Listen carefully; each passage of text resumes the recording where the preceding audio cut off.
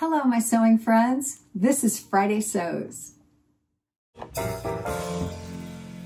I'm Jen, and this is my sewing room where I make all the things and I have all the fun. I really do. Let me get right into the sewing. This past week, I was busy, and I started out by making Kwik Sew 4138. I made view A, which is the dress, the jumper, the overall jumper. And you can see this has a full circle skirt. So I made it for the kid, my daughter, who is my youngest. I always call her that, the kid. So she loves a dress that can dance. And pretty much she's been that way since she was 5, and she's still that way. I made this from a cotton, I don't even know what you call it. I don't think it's broadcloth. It's stiff, and I don't know if that's a sizing thing from the company. I got it at the Scrap Exchange in Durham, North Carolina, and I wonder if it was like a remnant that wasn't done right or something. But it worked beautifully for this. That circle skirt, it gives it some body.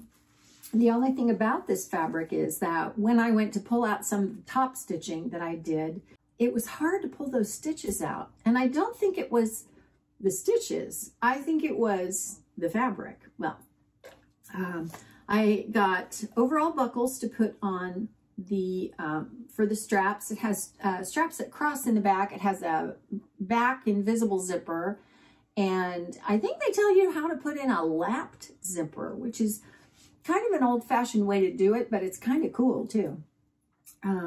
So that there's that, and then a button closure back there. But you could probably use snaps or hooks and eyes, whatever you wanted. So it turned out great, and it dances. One thing I do want to tell you about this is that on that circle skirt, because it's a circle, it's hard to get the hem right. But this turned out perfectly, and it was so easy. All I did was stitch at, was it 1/2 inch or 5/8 of an inch? I think it might have been 1/2 inch all the way around the bottom of the skirt. I had used a fairly small stitch, like a 2.5 millimeter stitch. So I just pressed it up on that line of stitching, and then I brought it back over to the sewing machine, and I turned it under as I went. And it worked great. And I like that better than trying to turn it under and press it, because I just never get as good a result. I can control it a lot more if I'm just doing it as I'm sitting there. But I need for it to be pressed, the first time. So turned out beautifully. She's wearing it today. Actually, the photos you see are from this morning. I said, hey, before you go to work, I got to get some photos. So yeah. So for me, I made McCall's 4510. This is from 2004. I made view A. I was intending to make view C, which is view A, but with sleeves. And I tried the sleeves. I tried pinning one on, and I went in to the kid and I said, sleeves or no sleeves? And she said, no sleeves. And she was right, because the sleeves really did, I don't know, they threw off the balance, the proportions of it somehow on me. I don't know that that would have happened on everybody, but it happened on me. So this is it, and I will talk about it in another review. My daughter Emma, number 2, who lives up in the frozen north, wanted a dress from an art gallery print that was rayon, and it was beautiful, and it had unicorns on it. She's very much a fairy tale princess. If she could do that, move to a place where she could be a fairy tale princess, she'd do it in a heartbeat. Well, she asked me for this dress, and she sent me a photo. She said, I love this. Can you copy it? And I said, sure. I'm not very good at drafting patterns, and I'm getting better, and I have resources now to help me with that. But it was just a chore to get this thing done, because all kinds of reasons. But it's Butterick 6314 adapted. And you can see on the line drawings, that comes way up in the back. It's just like the front. Well, I cut it so that it would come way down, and I put straps on it that are adjustable. And then I put a ruffle on the bottom. A lot of stop and start with this thing, but it turned out beautifully, and she loves it. She said, I love this so much. So she dances around in it with her crown on her head and thoroughly enjoys herself with her unicorn dress. On my table right now, I will be working in this coming week on a few things. First of all, I'm going to work on McCall's 4824. This is Laura Ashley from 1990. And I'm going to make the romper. And I'm going to do this because I was sitting at my sewing machine the other day, and the kid walked in and said, that is the cutest jumper. I did a review on this pattern, and so I made it out of a cotton sheet, and it was blue and white. She said, that is the cutest jumper. And then I went to stand up. She goes, oh my gosh, it's pants. I love that. Well, the look on her face, she doesn't get that happy about anything. And I thought, oh, I can make you that. So I pulled out this. Now, the thing about this kid is that she doesn't care about color. She doesn't care about cut nearly as much as she cares about the feel of the fabric. So it has to be soft. So I found this microfiber sheet, which is very soft. And Trish from Pinky's Farm, who is a very sweet friend of mine, she recently made this pattern. And she used a cotton sheet, but she put piping on it. And the piping is so cute. And I thought, oh, do I have bias tape that's that color? I sure do. So I'm going to pipe it with this. I have lots of cording to make the piping. You can buy the piping, but I just don't know if I can find a color that would match. And I know I have this. So piping's easy. It's easy to make, it's easy to put into a seam, and I love the look of it. So yeah, that's coming up. Right now, spread out all over my table is tracing paper where I'm tracing it off. Now, this pattern is a 12, 14, 16, and I trace all of my patterns that are a size range. So for her, I just, I did the cheater's way of making it smaller and making it a size 10. And basically all I did was go around, and I figured out how much distance there was between the 12 and the 14. And I did that same distance between the 10 and the 12. And I traced off essentially what is a 10. Now, I would not recommend that method all the time, because there are ways that patterns are drafted, and then those proportions change with the type of pattern it is, the type of garment that you're making. It's not dependable all the time, but for this, I think it's going to be okay. I have also this that I'm going to work on. This is Simplicity 3061. And it was published in 1959, the year I was born. And I started this last year for the Sew Your Birthday Challenge on Instagram. And I got it done, actually. And then I didn't like the way that the collar was behaving on the bodice. I was having all kinds of trouble. Well, actually, I didn't get it all the way done, but I got it mostly done. And then I couldn't figure out the binding to go around this collar, and I didn't like it, and I thought, ugh. So I had done it wrong, actually. I made it from this periwinkle blue crepe that came from Joann's. So what I ended up doing was just cutting an entirely new bodice and an entirely new collar, and I did it the right way. I actually read the directions, and so I want to wear this for Easter. So I am going to try and work on that this week too.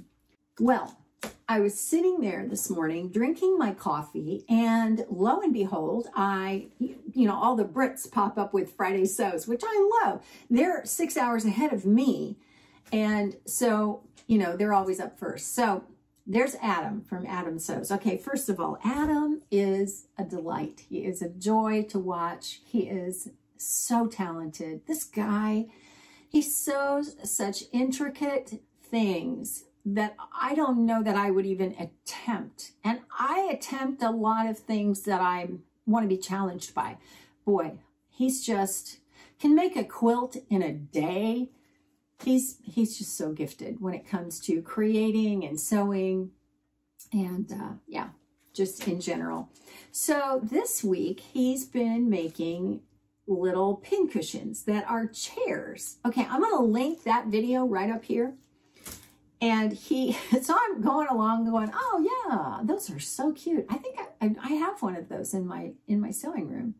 So I'm going along watching the video, and he's showing all of these little armchair pincushions, basically. And then he says, Jen from Today in Jen's Sewing Room has one of these. And I saw it in a tour of her sewing room video that she did. In fact, I think it's the second to the last one, and it's above her iron area on a shelf. And I thought, all right, did he sneak across the pond into my sewing room one night and figure out where that was, and then sneak out, go back across the pond, and not even say hello? How does this guy remember this stuff? Oh my gosh, this is what he was talking about. And it is adorable. I got it at Joann's one time. I think I just saw it and thought it was cute. And I have never been desperate enough to eat this little bite-sized Snickers bar that says Raiders on it, but I've been tempted. But I use it for all my hand sewing needles. And it has little feet that are not really beads because they don't have like the hole. But yeah, I love this pincushion. I always have loved this pincushion, and I cannot believe he knew exactly where it was. And I will talk about that when I do my next tour, which is coming up. I don't think he was copying this, but you know what? His are so cute. And if you go on his website or ask him, he'll probably make one for you too.